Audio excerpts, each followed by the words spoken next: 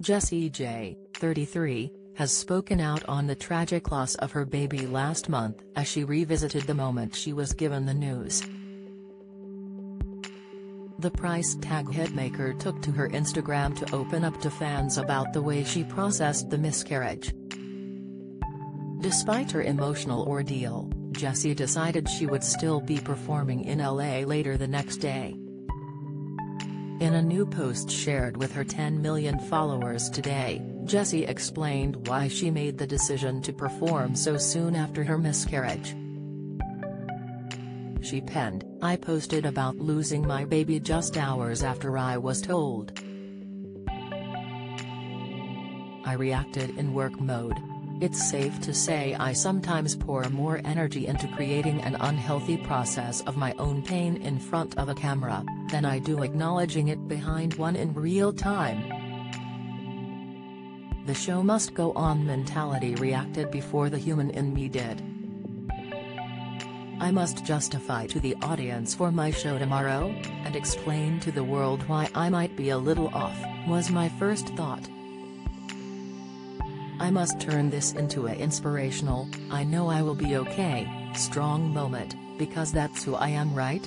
The pop star continued, "Truth is, I just needed to fucking cry and fall into someone's arms and sob. But at the time I was alone. I hadn't processed anything. Nor did I have any idea what I was about to go through, not just emotionally but physically, after this show." Jessie then empathized with those who have experienced the loss of a baby and sent her support to anyone struggling due to it. She typed, "I am so sorry if you have ever been through it alone or not, or are going through it right now at any stage of pregnancy. Losing your baby is one of the worst feelings in the world."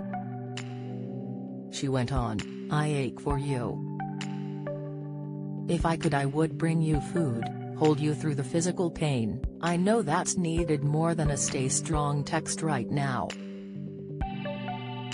Last month, Jessie took to Instagram to share the heartbreaking news with her fans after keeping her pregnancy quiet for several months.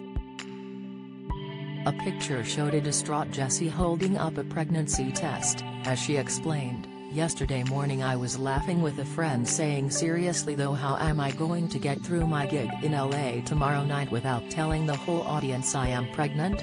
By yesterday afternoon I was dreading the thought of getting through the gig without breaking down. After going for my third scan and being told there was no longer a heartbeat.